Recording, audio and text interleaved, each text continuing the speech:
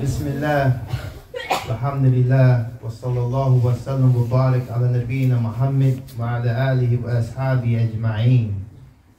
My dear brothers and sisters in Islam, alhamdulillah, Allah subhanahu wa ta'ala continues to bestow His mercy and favor upon this blessed Ummah Muhammad sallallahu alayhi wa sallam. And first and foremost, I want to thank the brothers for inviting me, because this is from the Sunnah Muhammad alayhi salatu wa salam, that he mentioned, if you do not thank the people, do you not thank Allah? So it's imperative upon us, whenever the opportunity to adhere to a Sunnah, we should hasten to do so. And gratitude is something that many of us, may Allah make us better, we find ourselves being very neglectful when the favors of Allah subhanahu wa ta'ala is bestowed upon us and our families.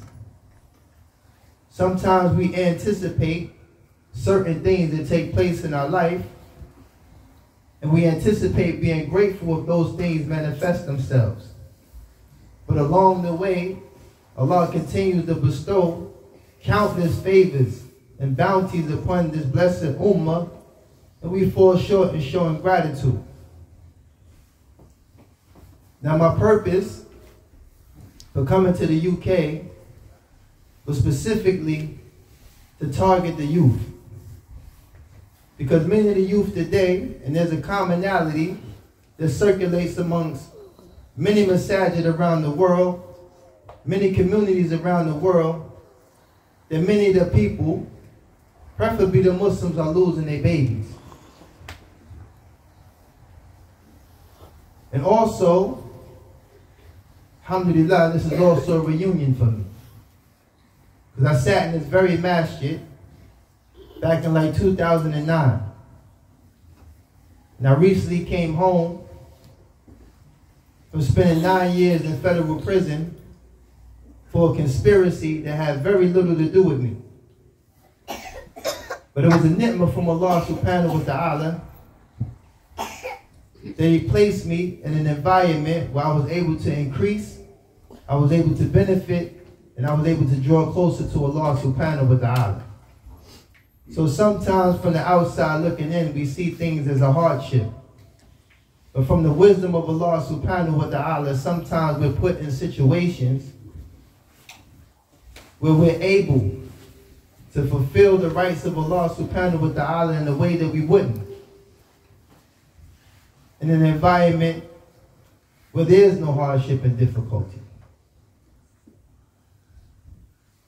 So it's very important that you understand that the goal and the objective of the Muslim in general is that Allah subhanahu wa ta'ala has prescribed a paradise for the believers. And this is our goal. So it's important that we don't get sidetracked and become complacent with the affairs of the dunya and start leaving off that which is way more praiseworthy and way more virtuous. And that is the paradise that Allah subhanahu wa ta'ala has created solely for the believers.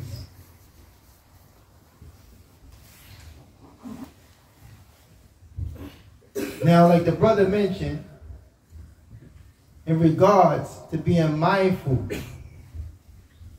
of this blessed deen of Islam, this religion of truth, this religion of unity, this religion of justice, all of the things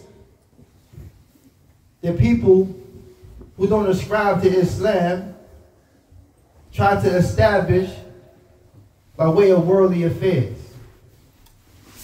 But Allah subhanahu wa ta'ala has given us everything we need. Everything we need to establish these things. And in no way, shape, or form, or any hour of the day, we should ever forget that.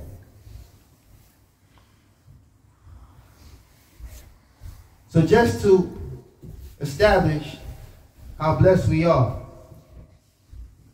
By show of hands, inshallah, how many of your brothers in here were born and raised Muslim?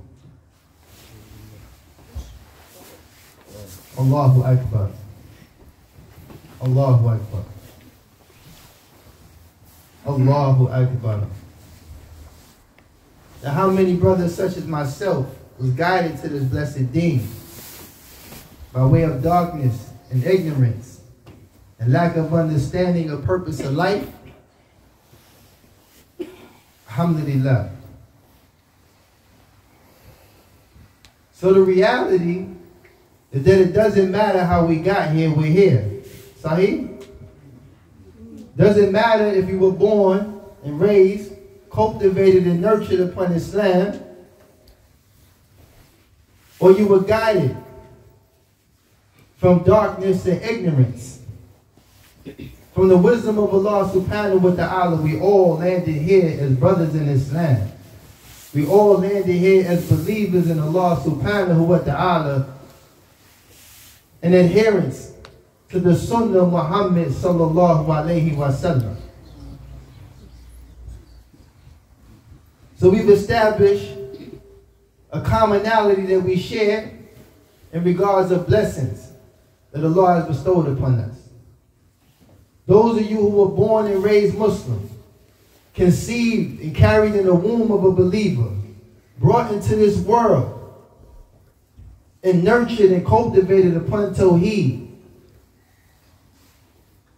raised upon the security of Allah subhanahu wa ta'ala. This is a favor from your Lord before you even knew who your Lord was. So you truly have a reason to forever be grateful.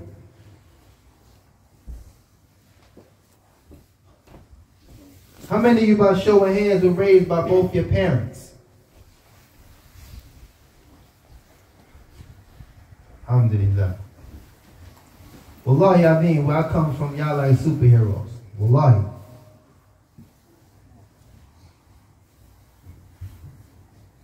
Now, another reason why you should be grateful in the way that you express or implement this gratitude is by being dutiful to your parents. Allah subhanahu wa ta'ala, He placed this right to be dutiful to the parents right after His right to be worshipped alone.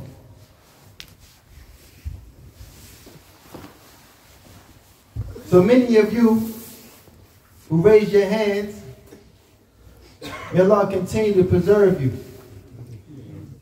You've been given something that us that came from darkness, especially the environment, the community I grew up in, giving you something that the average kid in my community would probably harm you just out of jealousy.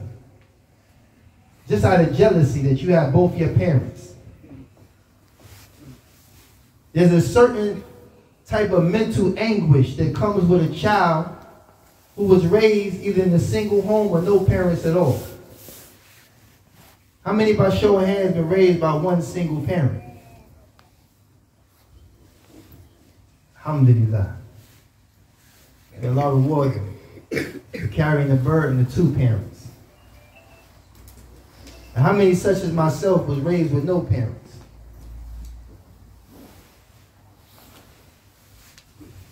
You see what we getting at? My grandparents raised me.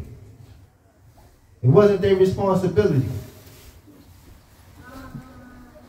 But they were my parents. And I treated them better than I probably would have treated my parents. Because they were deserving of it. For taking the responsibility for two people who brought me into this world. My father was never around.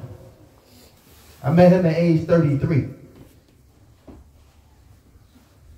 May Allah guide him. He's very sick right now. And I pray that Allah subhanahu wa ta'ala guide him to Islam. My mother was also a victim of the streets. Involved in numerous things that is in complete opposition of Islam. And through the course of that, she fell victim of drug addiction. So therefore, my grandmother took me from her when I was 3 months old. Alhamdulillah, she's been clean for over 2 decades, but I still pray that Allah guide her to the same. As for my grandparents, my grandmother, when I came home from prison, she was fighting stage 4 cancer. Rahimahullah. She died at 91 years old. She took her shahada before she died. My grandfather, Rahimahullah, he died at 96 years old. He took his shahada before he died. So for those of you who had your parents and remain dutiful to your parents, the likelihood of you meeting your parents again in Jannah is way more higher than mine. But by the mercy of Allah subhanahu wa ta'ala, inshallah, tabarakallah, I have an opportunity to meet my grandparents in the paradise that Allah prepared for only the believers. I grew up in an environment that was plagued by drugs, violence, murder, rape, everything that you probably heard about, read about, but never seen. Because looking across this room, I know my kind. I know those that's in darkness. There's a certain look in your eyes that would tell you that you've seen things that are unspeakable. And the sad part about it, when you see it consistently, it becomes normal. And that's sick in itself. But for all of you, raise your hands, who were born and raised Muslim, got both of your parents. I don't see it in your eyes. So what that tells me is, any choices that you make to fall into this lifestyle that you were not taught and you never seen, it means you ended up there by choice, not by circumstance. And when you stand before your Allah Azza wa Jal on Yawmul Qiyamah, you will have to be held accountable for decisions that you made. And the hardship and the adversity that comes with that choice, you will only have you and yourself to blame. You will not be able to look to your parents and blame them for anything because they didn't raise you that way. You will not be able to look to your peers because you had no business following them anyway because they wasn't raised that way. And a lot of the youth are being lost by following each other. Y'all following each other. You won't be able to blame Sheikh Google, Ibn Twitter, El Instagram. You won't be able to blame him neither. So it's important that you understand that Allah has favored you. No one's telling you not to be children. No one's telling you not to enjoy life. But enjoy what Allah provided for you. Because He gave you everything you need so that you can meet Him one day with your good deeds outweighing your bad. But this worldly life is a trap, yeah, Ikhwan. For those of you who know about me, know that I had a very extensive career in the music business. I performed and toured with the likes of many A-list artists. I rubbed shoulders with many people in sports and entertainment. And the reality is, it is a lifestyle that many of the inhabitants of that lifestyle are not the most happiest people. Many of them may appear to be happy while the camera's on. But when the camera's off, the reality of the lifestyle that they chose is gradually eating away at them. So they become soulless and they become heartless. And the only thing that keeps them alive is those young and impressionable people like yourself who feed into this stuff.